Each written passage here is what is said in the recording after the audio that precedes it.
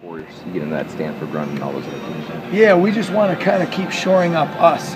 We want to be able to play in transition. We want to continue to push the ball.